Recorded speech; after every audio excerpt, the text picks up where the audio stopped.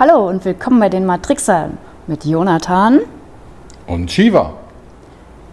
Wir sind Bewusstseinsforscher und beschäftigen uns mit allen Themen rund um die Matrix, Astralreisen, Bewusstseinserweiterung, Luzides Träumen und natürlich die spirituelle Dissoziation, unsere Mastertechnik, um das Bewusstsein zu erweitern.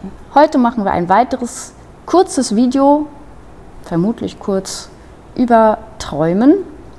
Und zwar ist das Thema dieses Mal Traumprogrammierung. Ja, wir hatten ja gesagt, dass wir nur 3 Videos machen, aber wir haben da nochmal näher drüber nachgedacht und sind dann zu dem Ergebnis gekommen, wir müssen da 5 Videos machen. Mindestens. Alles, was uns einfällt. Ja.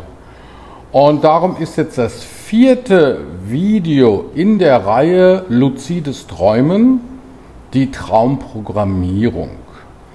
Das erste Video ging um die Theorie, das zweite Video ging eben um die Techniken, um einen luziden Traum auszulösen. Das dritte Video ging um Techniken innerhalb eines luziden Traumes, beziehungsweise das passive luzide Träumen. Das heißt, wie kann man einen luziden Traum verlängern? Ja, und jetzt im 4. Video geht es eben um die Traumprogrammierung. Wie programmiert man seine Träume am besten, damit man auch wirklich sehr deutliche und klare luzide Träume bzw. Klarträume erfahren kann. Und das ist ja das Erstaunliche beim luziden Träumen. Sobald man in einem Traum klar wird und weiß, dass man träumt, eröffnet sich plötzlich eine Qualität und Klarheit innerhalb des Traumes, die dem Alltag in nichts nachsteht. Oder? Genau. Es geht aber nicht nur darum, Klarträume zu programmieren, sondern generell Träume zu programmieren, damit du das, was du wünschst zu erfahren oder zu erleben, auch tatsächlich erfahren und erleben kannst in deinen Träumen. Das war eine Methode, haben wir sehr, sehr, sehr lange angewendet, um sehr, sehr spannende Informationen zu erhalten. Ja, das ist natürlich auch wichtig, ne? Dass man eben seine Träume nutzen kann, um an bestimmte Informationen zu kommen. Weil luzides Träumen, Spaß haben in einem luziden Traum, alles so deutlich wahrnehmen können, wie wir es im Alltag tun, ist natürlich eine sehr spannende Sache. Das übertrifft ja jedes Computerspiel und jede VR-Brille, die momentan auf dem Markt ist. Und in dieser Hinsicht ist es natürlich auch spannend zu erfahren, wie man jetzt Träume programmieren kann, damit man bestimmte Infos bekommt, die man schon immer wissen wollte. Man kann all seine Fragen sozusagen stellen an das Unterbewusstsein und das Unterbewusstsein bzw. das höhere Selbst kann dann eben diese Frage innerhalb eines Traumes beantworten. Genau. Ja, dann würde ich sagen, fangen wir mal an. Wie programmieren wir Träume? Eigentlich ist es eine relativ simple Technik. Man setzt einfach nur eine Absicht. Das war es im Grunde schon. Man setzt die Absicht, was man erleben oder erfahren möchte. Ach so, du meinst, wir sind das schon fertig jetzt? Ja, jetzt sind wir im Grunde eigentlich fertig. Wir können es aber noch ein bisschen ausführen. Nein, Scherz, nein. Also es geht also darum, dass man sich im Alltag eine ganz klare Absicht setzt, wie Shiva ja auch sagt. Naja. Dass man eben zum Beispiel eine Frage hat. Vielleicht leidet man unter einem bestimmten Trauma. Oder man kann sich etwas nicht erklären, was man für ein körperliches Problem hat. Oder man möchte gerne reich werden. Oder man möchte gerne mehr über die Matrix erfahren, über das Universum, den Heimatplaneten. Oder man möchte gerne wissen, für welchen Job man ganz gut geeignet ist und spart sich somit ein Interview mit der Arbeitsagentur. Oder man kann hier auch Fragen stellen,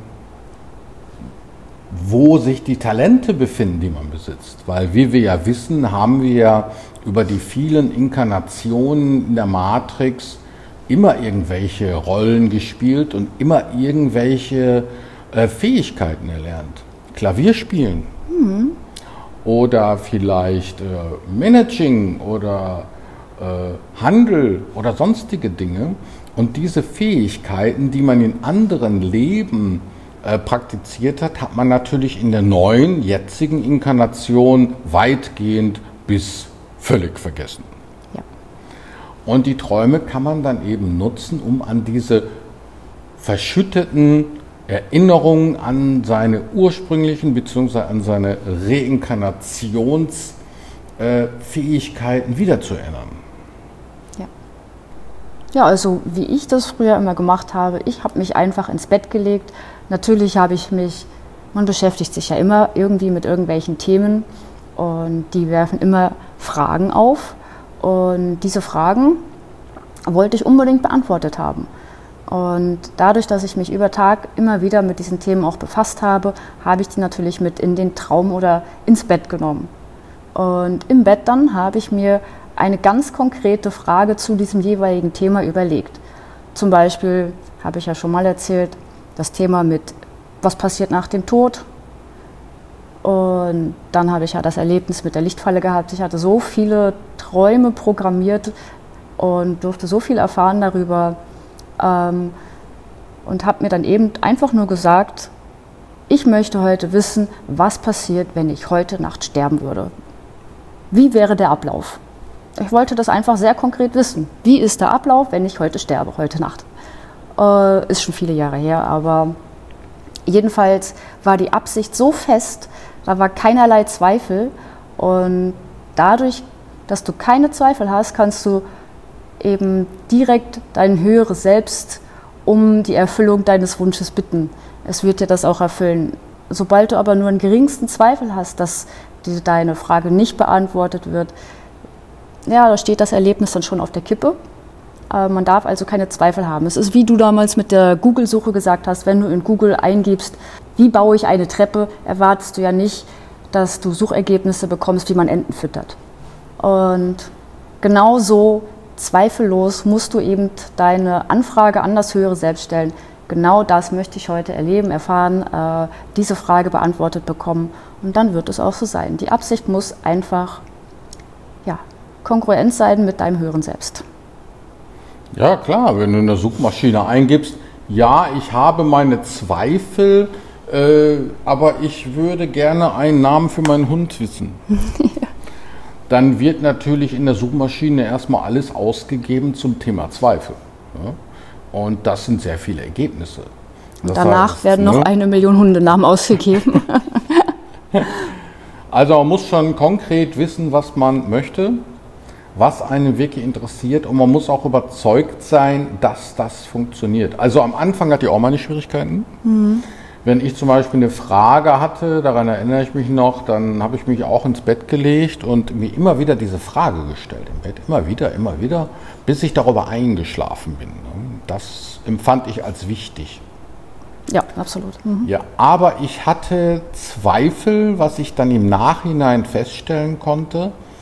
Ich ging nämlich davon aus, dass man in einem Traum mir durchaus erzählen könnte, was die Antwort auf die Frage wäre, aber ich hatte meine Zweifel, dass ich die verstehen könnte. Auch interessant, ja. Und somit kam ich dann irgendwie zu hilfreichen Traumcharakteren im Traum und habe denen da meine Frage gestellt und die haben dann auch was gesagt und ich habe nur einzelne Worte verstanden. Ja, das war eben so am Anfang mein Problem. Also ich war unterbewusst nicht so recht davon überzeugt, dass ich eine so klare Information in einigen Sätzen in einem Traum bekommen könnte und ging schon irgendwie unterbewusst davon aus, dass das letztendlich nur irgendwelches Gestammel rauskommt oder bruchstückhafte Sätze und ich mir dann den Rest zusammenreimen darf oder so. Ja, das war mein Vorteil als Newbie damals. Ich hatte keine Ahnung, ich dachte einfach, ich will das jetzt träumen, Ende der Diskussion, keiner hat da reinzureden, fertig. Ich bin einfach davon ausgegangen, dass es funktioniert. Ja, und das ist gut. Da kamen dann keine Zweifel. Ich wusste auch nicht, dass man nur bla bla blub, blub oder einzelne Sätze bekommen kann oder Worte. Ich dachte, ich habe es als Befehl, das träume ich heute, das will ich wissen. Bitteschön, präsentiere mir bitte. Und das hat auch wirklich lange, lange gut funktioniert. Ja, und dann haben wir gewechselt. Ja, darum ist die Traumprogrammierung auch von großem Interesse. Für diejenigen, die unter euch, die eine gute Traumerinnerung haben, werden da zu schnellen Ergebnissen kommen. Es gibt verschiedene Bereiche auch, beispielsweise wenn du dir vornimmst, dass du wieder gesund sein willst, dass du vielleicht irgendeine Krankheit hast oder so, die du nicht mehr haben möchtest. Und da kannst du natürlich im Traum auch Fragen stellen, was du dafür tun kannst. Und welche Möglichkeiten es für dich gibt, diese Krankheit dann loszuwerden. Und das betrifft körperliche als auch psychische Probleme, die man da lösen kann. Oder dass du vielleicht glaubst, dass dein gegenwärtiges Trauma aufgrund eines vergangenen Ereignisses entstanden ist, du dich aber nicht daran erinnerst, kannst du da auch deine Träume befragen, dass du dich an die Szenen erinnern kannst aus deiner Vergangenheit, die mit diesem Trauma in Verbindung stehen. Oder kannst du auch dir Tipps geben lassen zu deinem Alltag. Wenn es irgendwo in deinem Alltag nicht so richtig rund läuft, kannst du eben fragen, wie kann ich es besser machen? Oder was ist das Problem? Oder womit soll ich mich beschäftigen? Oder auch Zukunftsaussichten können sich da als sehr lohnenswert erweisen, dass du zum Beispiel überhaupt nicht weißt, was du beruflich tun sollst. Dann kannst du auch deine Träume befragen nach dem Motto, was sind meine Talente oder welcher Beruf würde mich fördern und mir auch Spaß machen und so weiter. Also es gibt unzählige Möglichkeiten, wie du deine Träume programmieren kannst. Und da ja inzwischen sehr viele Fragen bei uns auf der Telegram-Gruppe oder in YouTube-Videos, ihr könnt natürlich in Bezug auf die aktuelle Weltsituation auch Fragen stellen, was ist der richtige Weg für mich? Soll ich hier bleiben in Deutschland? Soll ich innerhalb Deutschlands umziehen? Soll ich ganz auswandern? All diese Fragen könnt ihr auch stellen und sagen, davon träume ich. Es ist nur wichtig, dass die Absicht extrem klar ist, dass die Frage extrem klar und präzise gestellt wird und dass ihr tatsächlich davon ausgehen könnt, dass die Frage auch beantwortet wird. Egal auf welche Seite. Vielleicht mag es auch ein bisschen kryptisch sein oder symbolisch angehaucht. Vielleicht müsst ihr versuchen, es dann zu interpretieren. Aber die Frage wird euch definitiv beantwortet. Da braucht ihr überhaupt gar keinen Zweifel haben. Es ist einfach so. Das höhere Selbst, wenn ihr das als Befehl durchgebt, wird euch diese Frage beantworten. Es wird euch nicht alleine lassen mit eurer Frage und mit euren Zweifeln.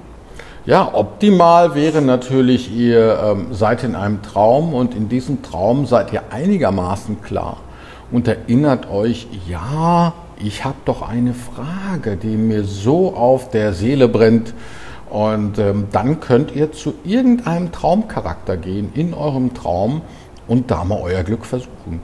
Geht zu dem Traumcharakter, stellt dem Traumcharakter die Frage und in vielen Fällen werdet ihr eine Antwort bekommen. Denn es ist durchaus möglich, dass euer höheres Selbst dann diesen Traumcharakter kurzzeitig übernimmt, um euch die Antwort zu schenken. Und deshalb ist das eigentlich eine sehr einfache Methode. Und die wollten wir euch unbedingt mitteilen. Eben, wenn ihr schon immer Fragen hattet. Ich hatte damals viele Fragen zu Matrix, Persönlichkeitsentwicklung, spiritueller Entwicklung. So viele Fragen. Man ist ja irgendwo Forschergeist und will alles wissen.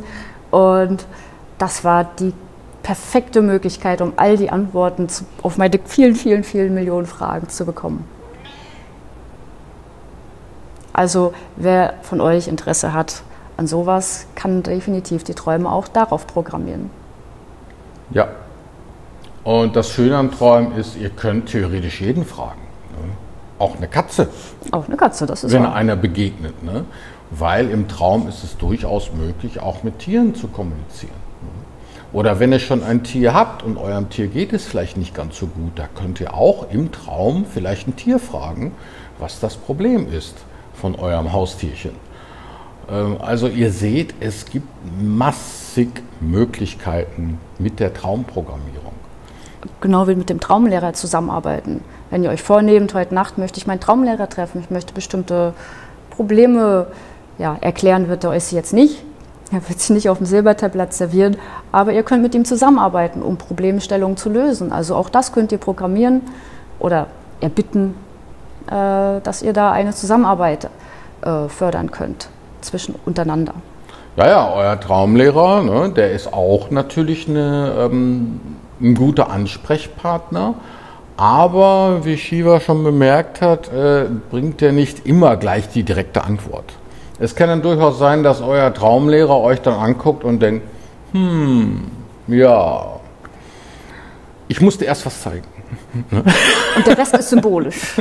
Und ja, dann nimmt er euch erstmal mit in eine andere Traumszene, um euch da etwas beizubringen. Ne? Ja, genau. Ja, der Traumlehrer möchte nämlich immer, dass man selbstständig zu der Erkenntnis kommt. Und der Traumlehrer ist dann oft immer so eine Art Hilfestütze, der euch dann so dahin schubst oder so. Also es ist nicht so, dass der Traumlehrer dann gleich die Antwort raushaut. Ne? Nein. Das macht er nicht so gerne. Kann sein, dass euer Traumlehrer mal einen guten Tag hat und denkt sich, ja gut, das sage ich ihm gleich mal so. Ne? Aber so meistens neigt der Traumlehrer dazu, euch dann irgendwo hinzuschleppen, ne, wo ihr dann irgendwie einen bestimmten Traum habt oder eine Szene im Traum erlebt, die eben mit eurer Antwort im Zusammenhang steht und er hofft dann, dass es dann in eurem Kopf Klick macht. Ja. Also Traumlehrer ist auch eine Ansprechquelle. Ja. Aber wie gesagt, jeder Traumcharakter eignet sich dazu, ihn mit Fragen zu löchern. Ja, Traumprogrammierung. Spannendes, wichtiges und informationsreiches Thema. Wer sich damit näher beschäftigen möchte, sehr gerne. Schreibt auch uns gerne in die Kommentare. Das war hoffentlich ein etwas kürzeres Video diesmal zu einem extrem tollen Thema. Ja, also Leute, Traumprogrammierung, ne? Träumt eure Programmierung nicht, sondern programmiert eure Träume. Ne? Und der letzte Gedanke ist eure Frage oder euer Wunschprogrammierung. Ja, immer mit in den Schlaf nehmen die Frage, nichts anderes denken, immer nur an diese Frage, dass eigentlich schon eine Affirmation gleich kommt. Ne? Ja, mit aber festem Willen und Absicht. Richtig. Ja, wir wünschen euch viel Erfolg und wir freuen uns immer über eure Erfolgsberichte. Ja, erzählt uns davon. Ja. Alles Liebe, bis zum nächsten Video. Ciao.